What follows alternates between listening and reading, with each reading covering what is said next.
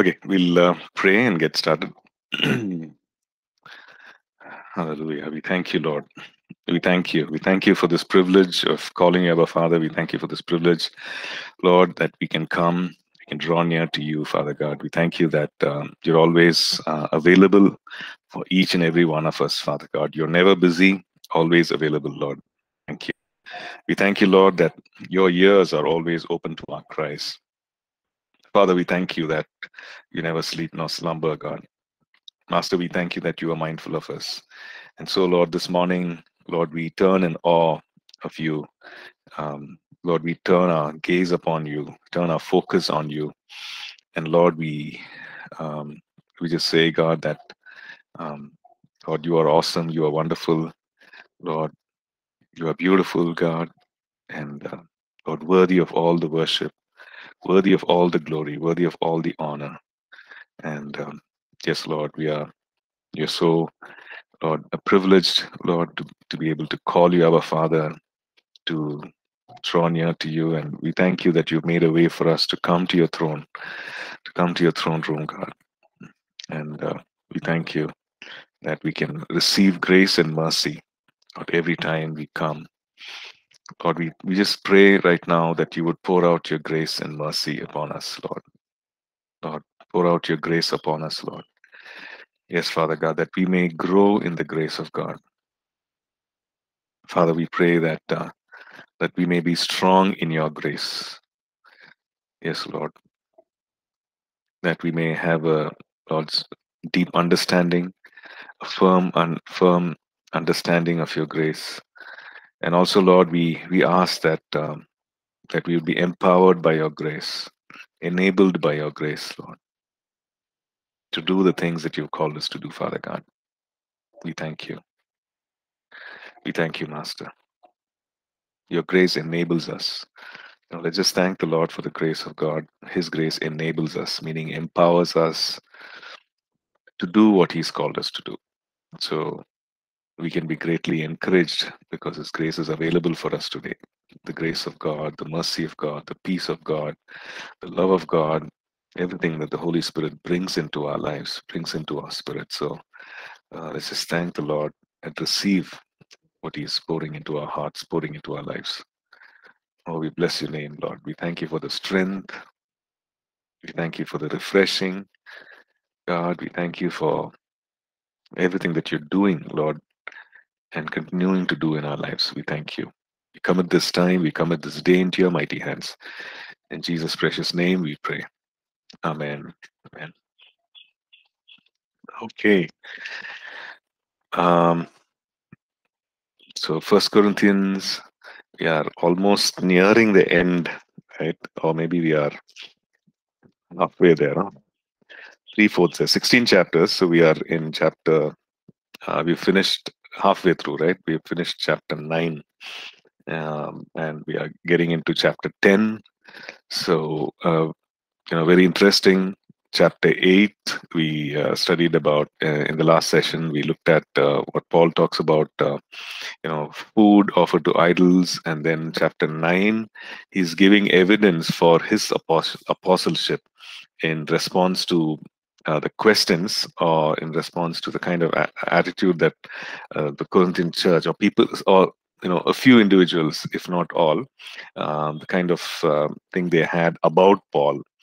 And in response to that, he gives some evidences of his apostleship. And we see that all the evidence, or the things that he is, the reasons that he's placing before them, is actually about service, about servanthood, about sacrifice, greater sacrifice for the cause of Christ. And so which is really amazing. He's saying, this is what I do as an apostle. This is what I do as an apostle. And I have the necessity, or woe unto me if I do not uh, preach the gospel. Right. So he is and then he says, I become all things to all men, right? To the Jew, to the Gentile, to the ones without the law, but yet not without law unto Christ, right? Which means that I walk in purity and holiness, and as laid out by God, as the Lord would lead me. Not in sin, not in rebellion or anything, but as the Lord leads me, and with Lord towards God. But I become relevant to all men. And so we saw all that in the last class. So today we look at chapter 10, and we'll see what he is talking about. Again, like what we refer to chapter 8 and chapter 10, he um, talks about again idolatry, and comes back to food offered to idols, and brings a complete picture or a complete solution to what he was referring to. Okay, so let's look at that. Okay, so if you have your notes, we're looking at chapter 10, right? Okay, let's. This is page 80 in your notes. Sorry, 81. Okay, so let's read through some of the verses, maybe the first 13 verses. Okay. Moreover, brethren, I do not want you to be unaware that all our fathers were under the cloud, all passed through the sea, all were baptized into Moses in the cloud and in the sea. All ate the same spiritual food, and all drank the same spiritual drink. They drank of that spiritual rock that followed them, and that rock was Christ. But with most of them, God was not well pleased, for their bodies were scattered in the wilderness. Now, these things became our examples, to the intent that we should not lust after evil things as they also lusted. And do not become idolaters, as some of them, as were some of them. As it is written, the people sat down to eat and drink and rose up to play. Nor let us commit sexual immorality, as some of them did, and in one day 23,000 fell. Nor let us tempt Christ, as some of them also tempted and were destroyed by serpents. Nor complain, as some of them also complained and were destroyed by the destroyer. Now, all these things happened to them as examples, and they were written for our admonition, upon whom the ends of the ages have come. Therefore, let him who thinks he stands take heed lest he fall. No temptation has overtaken you except such as is common to man.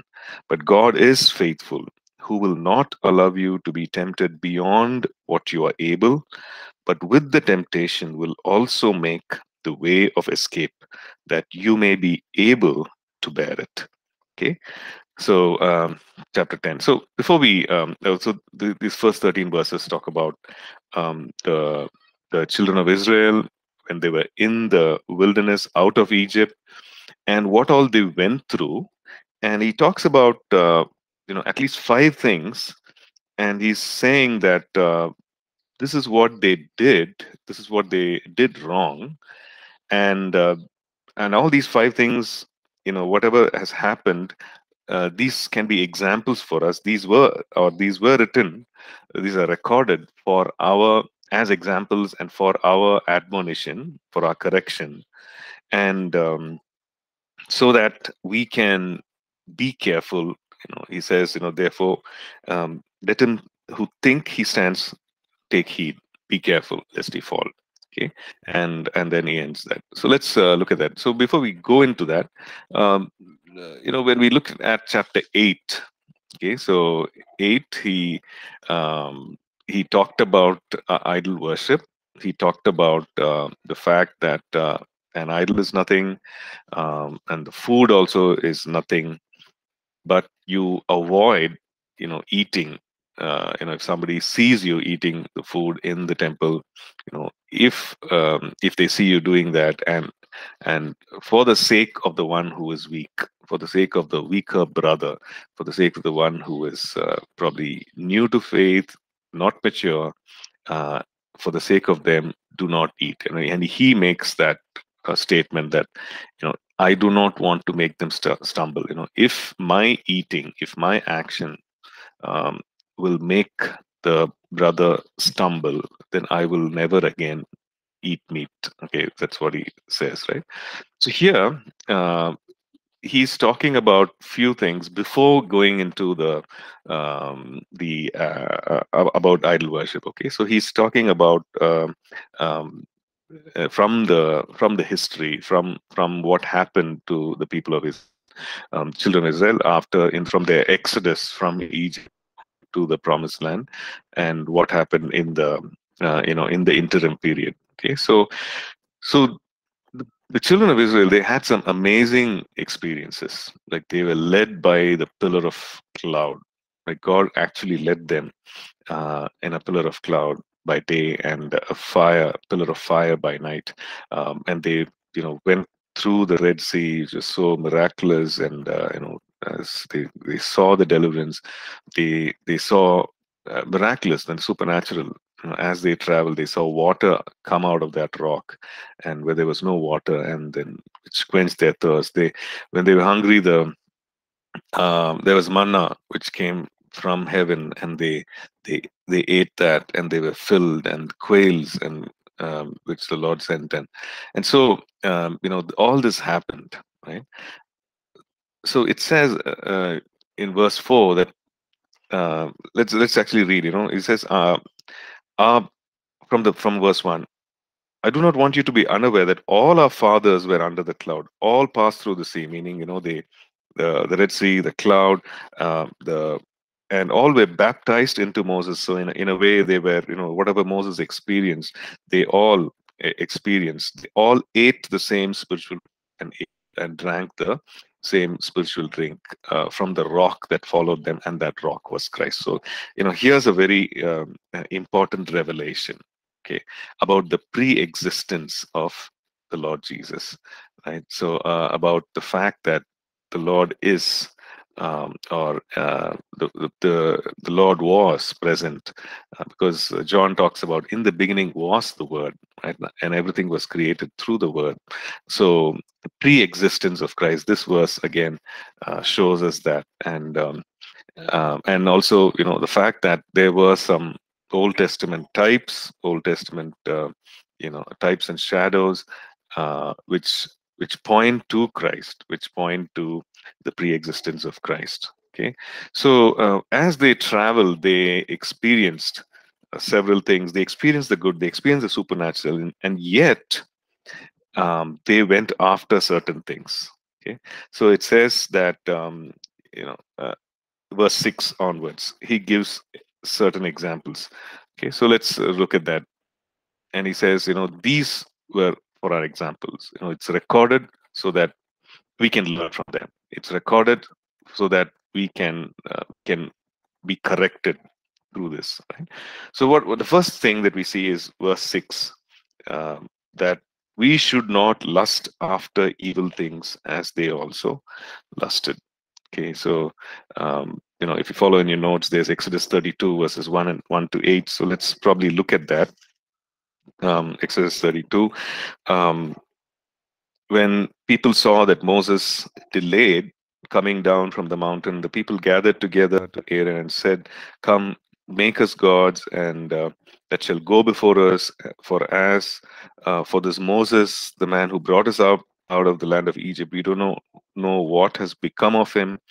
And Aaron said to them, "Break off the golden earrings which are in the ears of your wives, your sons, and your daughters, and bring them to me." So all the people broke off the golden earrings, brought them, which are in their ears, they brought them to Aaron, and he received the gold from their hand, he fashioned it with a engraving tool, and made a molten calf. Then they said to him, "This is your God, O Israel, uh, that brought you out of the land of Egypt." So when Aaron saw it, he built an altar and made a proclamation and said, "Tomorrow is a feast to the Lord." Then they rose early on the next day, offered burnt offerings and brought peace offerings, and the people sat down to eat and drink and rose up to play. The very phrase here is what Paul refers to in verse 7, right? He says the people sat down to eat and drink and rose up to play. The things that they were craving, Psalm 105 talks about some of their cravings, and also verse 34, I think. talks about, sorry, this is about the golden calf. If we look at and this is the second point. I'm sorry, I was just referring to the second point, idolatry. So idolatry is one of the things we see, that something that is replacing God in their lives. We see that they make, and then they go after it, and they worship it. In a moment, in an instant, they forget. They forget who their God is, who brought them out of Egypt. They forget. And it happened at a time when there was a delay in hearing from God. Like as we read now, verses 1 to 8, we see that Moses delayed coming down from the mountain. Okay, so there was a delay in hearing from God. Moses had gone saying, okay, to receive from God, to hear from God, that he would come and instruct the people, further instructions, what they need to do, and so on. But he comes down, and when people saw that there was a delay, then they decide to create a substitute for God. When there's a lesson for us as well. In seasons when we don't hear, in times when we don't hear clearly, or when there's no instruction, we don't make an idol of something, okay, and create something, and in place of God, in place of His instruction. Right? There's a lesson for us, and so that's the about idolatry. Okay. Then also the lust for other things. Verse 6 talks about how they lusted after, and Numbers 11 talks that they said, they complained, and they are craving for for meat. Okay, and they said, in Egypt, in the place where they were slaves, where they were in bondage, uh, they said, we had fish, we had all these wonderful vegetables to eat, and here in the wilderness, we don't have any meat. Okay, the fact is that they were being fed, they had enough. It's not like they were starving, but despite God's provision, they were craving, they were lusting after, and they were reminded of the things that they were they had when they were in bondage, right? And they lusted after that. So the thing is, there's nothing wrong with fish, nothing wrong with the the vegetables and everything, but the fact is that they were craving, that they were lusting after it in a manner that was not normal, right? And complaining and so on. So they're lusting after evil things. Paul writes, verse 6. Verse 8, we see, nor let us commit sexual immorality as some of them did. So he's referring to sexual immorality, and again a warning here. Like he warns in chapter 9, right, the previous chapter, says, flee sexual immorality, right? Verse 20. Uh, and he also talks about how he brings his life under subjection. He brings his life under. Uh, he disciplines his body. He brings it, lest after preaching that he himself should become disqualified. So he brings his life. He disciplines himself, right? And so the thing is to watch out and not commit or not give in to sexual immorality. Okay, again, a warning. The fourth one we see is verse 9, where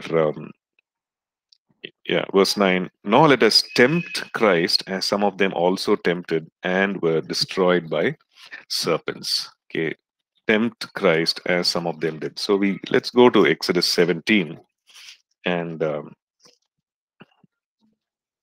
okay, Exodus 17 and verses 1 to 7. Okay. Then all the congregation of the children of Israel set out on their journey from the wilderness of Sin, according to the commandment of the Lord, and camped in Rephidim. But there was no water for the people to drink. Therefore the people contended with Moses and said, give us water that we may drink. So Moses said to them, why do you contend with me, and why do you tempt the Lord? And the people thirsted, there for water, and the people complained against Moses and said, "Why is it that you have brought us up out of Egypt to kill us and our children and our livestock with thirst?" So Moses cried out to the Lord, saying, "What shall I do with these people? They are almost ready to stone me." And the Lord said, "Go on before the people. Take with you some of the elders of Israel. Also, take in your hand your rod with which you struck the river, and go. Behold, I will stand before you there on the rock in Horeb, and you shall strike the rock, and water will come out of it, and the people may drink." And Moses did so in the sight of the Lord. Okay, but Moses tells the people, why do you tempt the Lord? Why do you, why do you test him? Why do you tempt him? If you look at chapter 21, okay, Numbers chapter 21 and verse 4. Um, um, let's just go there.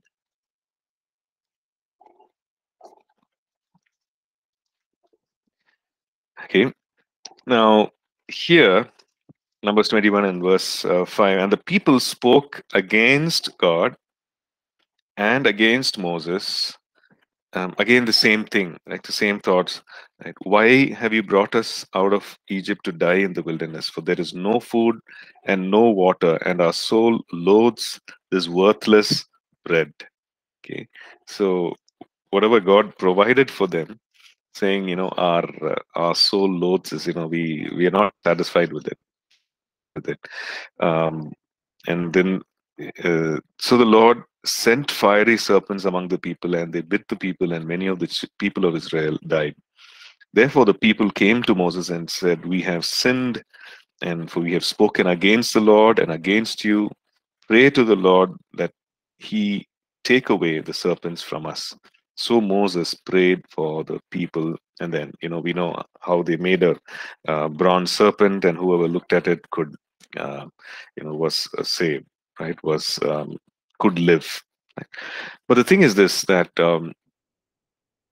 when we, yes, it is true that there will be difficult times. Yes, it's true that in those difficult times, it's we feel low. We don't feel we there is a temptation to not trust God.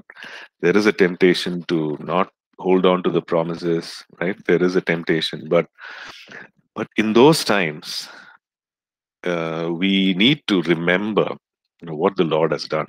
We need to look back at the journey, look back at what the Lord has done, look back at all those testimonies, and not really question God.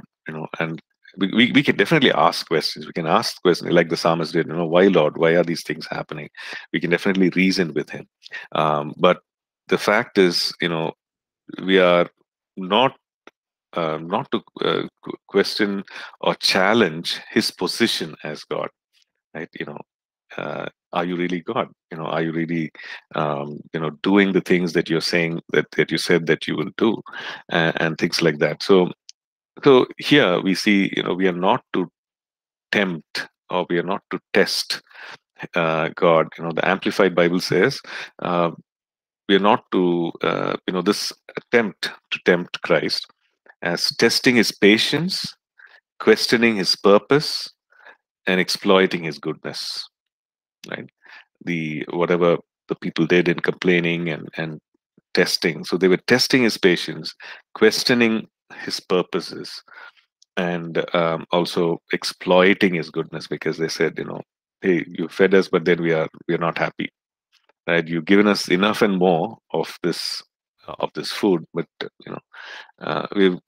we don't find it. Our soul loathes the taste of it. This bread, so they call it the worthless bread. So this is what they did, right? So tempting Christ. So Paul quotes that, refers to that instance, and he says, "Let us not tempt Christ as some of them did, and because of which they face the consequences of that. So let us not do that." Then verse 10, he talks about the fact that many of them complained, many of them murmured uh, against him, right? So chapter 10, verse 10. Okay, just nor complain as some of them also complained and were destroyed by the destroyer. So when we look at complaining, we're saying, what's wrong in complaining? Something is not right, something is not going according to plan. Can't I make a big noise about it? But the fact is, just because some things are not right around us, let's not complain and murmur about God. Okay, that is the thing, right? The complaining and murmuring about God. What is God doing? I don't know. I wonder why He is allowing these things on the earth. Complaining and murmuring against God. So so so so Paul lists these things, these five things. What are those five things again? Lust for other things, lust for evil things, idolatry. Secondly, thirdly, sexual immorality or sexual impurity. Fourth, warning about tempting Christ. And the fifth thing is complaining and murmuring. So he's saying, avoid these things. These things were written before for our example and admonition, among whom the ends of the ages have come. Okay. Saying, therefore, let him who thinks he stands take heed, be careful. Okay. Um, so if you look at these five verses, these five things prevented some of the people from getting into or reaching their destiny. Right? They were destroyed. It stopped them, prevented them from reaching their destiny. Okay, so Paul is saying, don't be corrected, right? Don't give in to these things. Let it be an example for us. Okay, then verse 13: no temptation has overtaken you except such as is common to man, but God is faithful, who will who will not allow you to be tempted beyond what you are able, but with the temptation will also make the way of escape that you may be able to bear it. Okay, so that word there for temptation, it also refers to testing time or a trial, right? Or some difficult time, adversity, affliction, trouble. And it could also refer to an inducement to sin, right? And an invitation, an enticement to sin, right? So, based on the context from what he has said, based on the context, we see that it is, you know, uh, either it can be a difficult time, a testing time, or what we face as an inducement, an invitation to sin. Okay, but we know that God doesn't tempt us or test us, but He's saying here that God is faithful. When you face those moments, when you face these, either difficulties, adversities, or this temptation because of what's happening around, because of the evil one, right? Or even because of we placing ourselves in that place, right? We making ourselves vulnerable. Uh, says that God is faithful. In what way is He faithful? Right? Firstly, that He knows our limits, and He also places a way out. Okay, what is the way out of that temptation? What is that way out of that difficult period? So He places solutions, answers, right? In other words, a way out of that. How can I come out of this, and how can I exit this situation? Right? He places that because He is faithful. Okay, it says God is faithful, who will not allow you to be tempted beyond what you are able, but with the temptation also make the way of escape that you may be able to bear it. Okay, and that word there, that way of escape, meaning a way out, or it could also refer to bringing to an end. That way of escape, that phrase there in the Greek, it means a way out or an exit or an end. Okay, bringing it to a close. right? So the thing is that when faced with temptation, we see that God has placed a way out. We take that exit. We come out of it, or you know, till that ends, you stand firm, like you endure it. And if it's a difficult time, if it's a difficult season, you know, run through the exit, or resist till the end. Okay, don't give in, right? So, verse 14, again, he starts to talk about idolatry.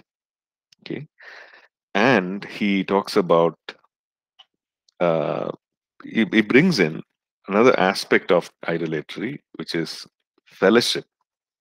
Okay, koinonia, about idolatry, idol worship. Now he's talking about, what happens in worship of idols, and because of which, there is a fellowship, there is a partnership. So he explains that by comparing that with the Lord's table, right? Comparing that with communion, uh, the bread and the wine that is, which is representing the death, burial, and resurrection of the Lord, representing the cross, and what happens when we actually take part in that. So he's comparing that with worship of idols. Okay, he's saying, therefore, my beloved brethren, flee from idolatry.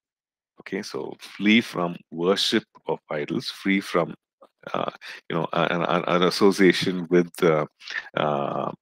any form of idolatry. Okay, verse 15. I speak as to wise men, judge for yourselves. He's appealing to their intellect.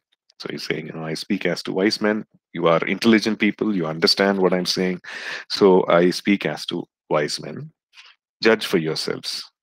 Verse 16. Right? The cup of communion which we bless, is it not the communion of the blood of Christ? The bread which we break, is it not the communion of the body of Christ? For we, though many, are one bread and one body, for we all partake of that one bread. Observe Israel after the flesh. Are not those who eat of the sacrifices partakers of the altar? What am I saying then? That an idol is anything, or what is offered to idols is anything? Rather, that the things which the Gentiles sacrifice, they sacrifice to demons and not to God. And I do not want you to have fellowship with demons. You cannot drink the cup of the Lord and the cup of demons. You cannot partake of the Lord's table and of the table of demons. Or do we provoke the Lord to jealousy? Are we stronger than He? So he's saying, therefore, all these things happened. One of the things was idol worship, right? Because they were uh, Moses was delayed from coming from the mountain and reaching them. So they made an idol, and they said, well, this is the God who led us out of Egypt. So, and along with that, he also lists down all these other things, the four other things that blocked their destiny in God, and because of which their lives were destroyed. So he says, therefore, my beloved, flee from idolatry. Okay, run away, don't associate, don't get involved. And he's going to explain another aspect of idolatry. Okay, so he's talking about communion. Okay, the cup of blessing, he's calling it a cup of blessing.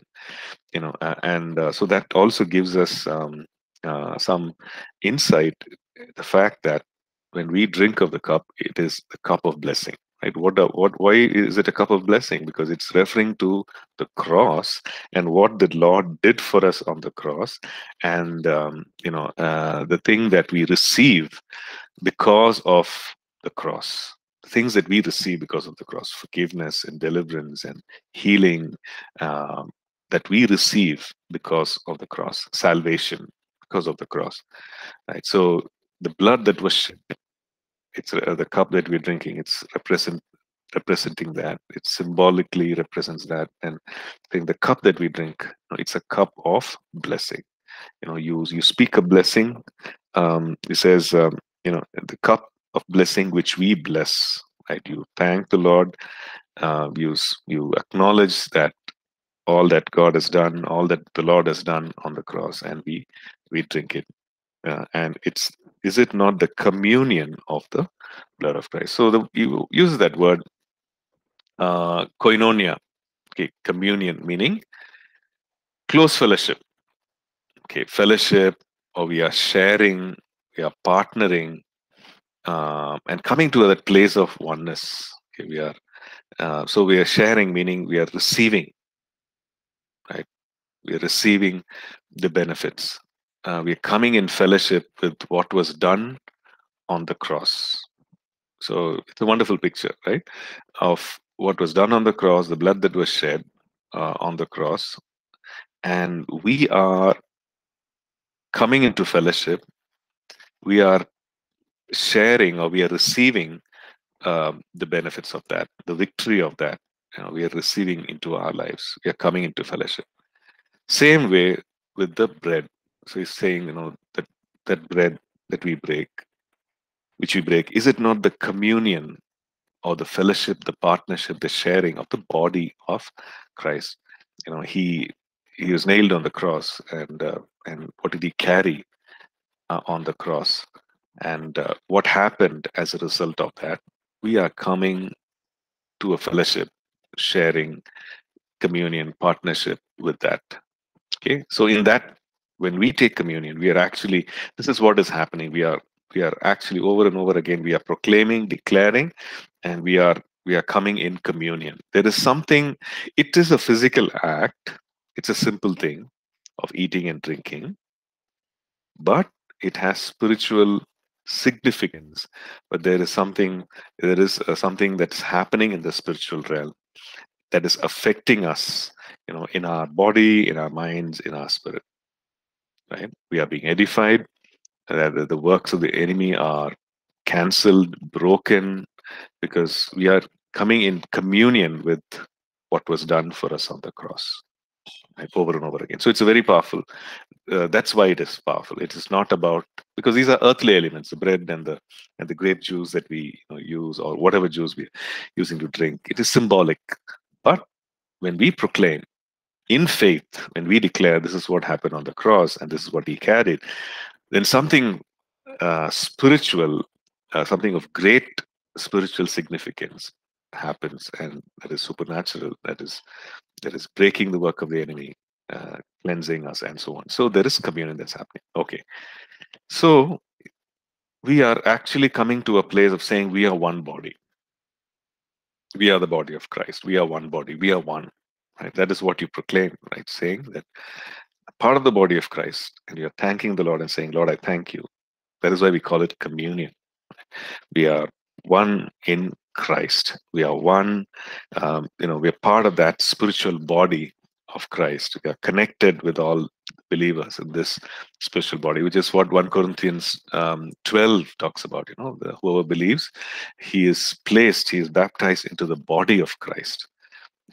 Spiritually, we are one, members of the body of Christ. So that is also something that we are proclaiming, we are attesting. Right? This is what is happening. And so that is one thing, like communion. When we partake, we are, there is fellowship, that oneness, that we have one with God, one with God's people in the Spirit. The other thing also is saying that,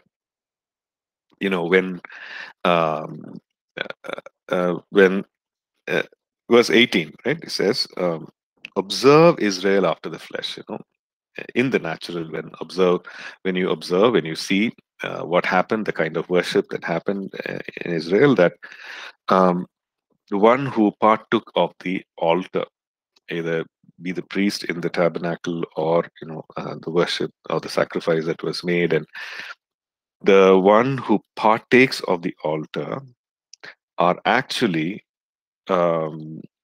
those who are taking part in the worship. An act of worship is to take part or eat of what is offered at the altar, right? So that is, that means that you are worshiping, you are coming to a place of, acknowledging and worshiping. So it's an act of worship.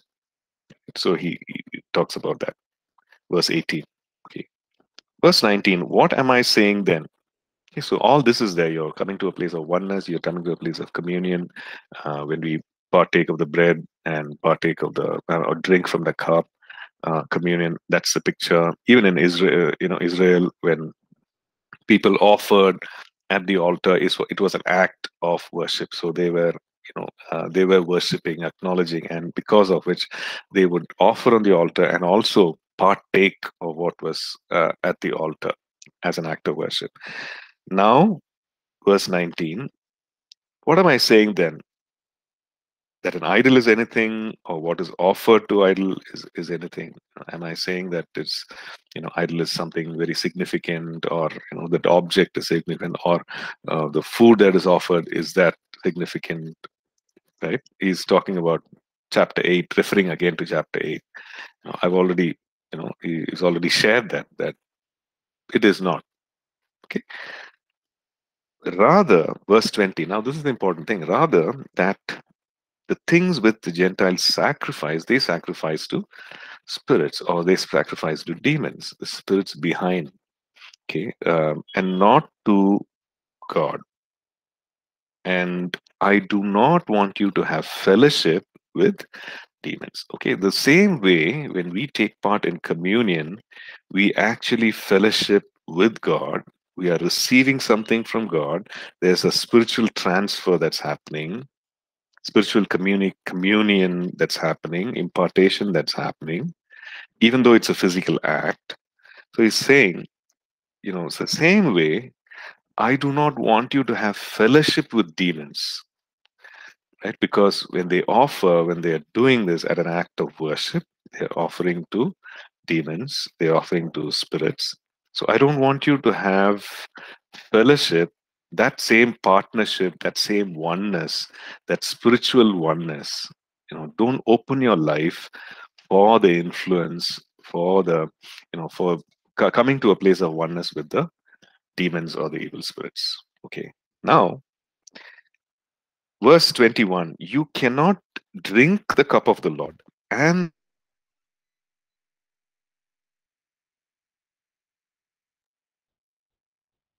gives us some more insight. What was it? In Corinth, they would have what was typically called the table of, and they would invite people. Okay, table of, let's say, some deity XYZ. Okay, table of Aphrodite, or table of, you are invited for the table of things. So what was that? It was actually a worship of that particular idol, and it would involve eating and drinking. It would involve food offered to idols. And he's talking about the worship ceremony, right? Which is called the table of, so and so, right? Table of, like we say, the table of the Lord is called the table of deity, right?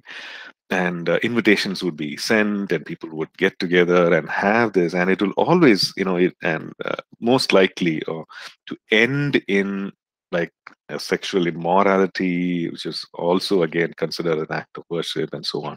A lot of immoral things would happen at the end of it, right? Now, he's referring to that, and he's saying that I do not want you to, you cannot drink the cup of the Lord and be part of that as well. Right? You cannot drink the cup of demons. You cannot you cannot drink or partake of the Lord's table and be part of that. So he's talking about the entire experience, the entire, the whole worship thing. That he's saying that don't be part of that. Don't open yourself for that, and don't. Because I do not want you to have fellowship or any kind of oneness with the spirits. Okay, so that is something that he's very, very clear, and he's saying, or do we provoke the Lord to jealousy, or are we stronger than He? By doing this, you are actually, provoking the Lord, right? Because we know that there is There's only one. He is God. And by doing this, it's again becoming an idol, right? You are taking part in this, taking part in this whole, this worship on this table of demons, taking part of the food that is offered there, and you're placing yourself in a very vulnerable position, opening. This is what communion is. It's fellowship, is oneness. You're acknowledging, and so the similar thing you're actually doing here. So don't do it. Okay. So that is the reason. Again, we need to understand. That's the reason why he's saying don't do it. Okay, that is the table of demons. That entire, that worship that's happening, the food that is being offered, and at the end of it, you partaking of that, the whole thing. So he's saying, you cannot partake of the table of demons, right? Then let's read verses 23 onwards. All things are lawful for me, and not all things are helpful. All things are lawful, but not all things edify. So let no one seek his own, but each one the other's well-being. Okay, so this is something, this is saying that now all things are lawful for me. Okay, so he knows that the truth of the idol, the truth of food, everything, it's I'm strong, and all things are lawful, but not all things are helpful. Okay, so just because something is okay, or culturally okay, traditionally okay, we need to ask the question: is it helpful? Does it edify? Okay, so that's what he's saying, right? All things are lawful, but not all things are helpful. All things are lawful, but not all things edify. Okay, so ask yourself the question: is it helpful? Does it edify? Edify means, does it build up, right? Is spiritually, does it build me up? Is it helpful? Ask that question. It could be okay for the majority, right? Most of the people might not find anything wrong with it, but is it helpful? Is it edify? Ask the question. And verse 24: let no one seek his own, but each one the other's well-being. Seek the well-being of the other person. And the context is again, with regard to this food offered to idols and being part of it, you seek the other person's well-being, which is what he says in chapter 8 also. Right?